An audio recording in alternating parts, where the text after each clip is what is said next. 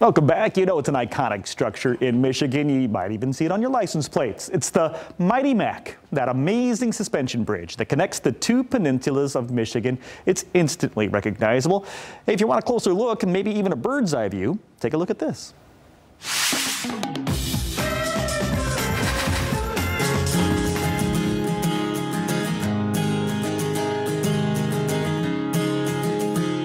As you're traveling north on 75, headed up north, you'll see the signs for the man-killing giant clam, the mystery spot, but you know you've truly arrived when you see that first iconic tower of the Mackinac Bridge, and then the second. No matter how many times you've seen it before, it kind of fills you with awe and wonder, like something from an L. Frank Baum story. And as you check out the miles and miles of emerald cable suspending this bridge, the largest in the Western Hemisphere, you know you are really in for something special. Mackinac City, the gateway to the Upper Peninsula. We spent some time there to see what it has to offer, and we learned a little bit about the Mackinac Bridge itself. To do that, we have to head down there, talk to a man named Bob.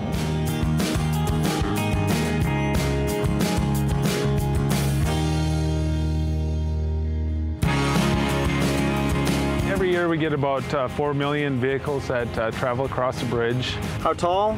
The bridge is 552 feet above the water, and the piers go down 210 feet to bedrock, and in the very center of the bridge there's about 300 feet of water. The passengers, we don't recommend that the drivers look down, but the passengers have a pretty good view of the water. If there's a freighter coming underneath, they can see it through the open steel grating. Maintaining the bridge is our #1 priority, so the crews do a great job. They take a lot of ownership in it, and they know that if they don't do a repair correctly, they'll be back in there in a few years repairing it, so they make sure they do it right the first time. Now, beyond the importance of it being the main artery between the two land masses that make up Michigan, there's a lot of fun that happens on the bridge too. You guys have events all the time. Oh, sure. We have 15 events. The first one starts in April, and they go until early October, and it's a great time. If you want to run across the bridge, we have 4 running events on the bridge.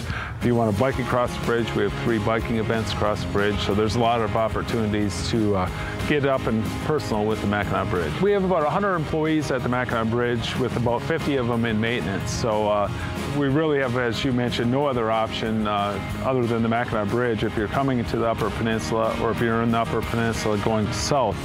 So to maintain the bridge is really important. So these crews are very dedicated. They're long-term employees, and they preserve the bridge so it's going to last well into the future. The bridge is going to outlive both you and I.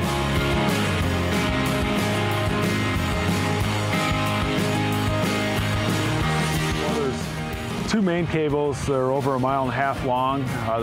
The wires are about the size of a pencil, and there's 12,580 wires. Each wire is capable of holding its share of the bridge weight in one vehicle going across the bridge.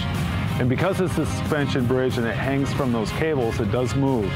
It doesn't sway per se, but if we get a big wind build up, usually out of the west, like if it's blowing 40, 50 miles an hour, the bridge will move up to 35 feet at the center from its previous position, and then it'll slowly move back as the wind subsides.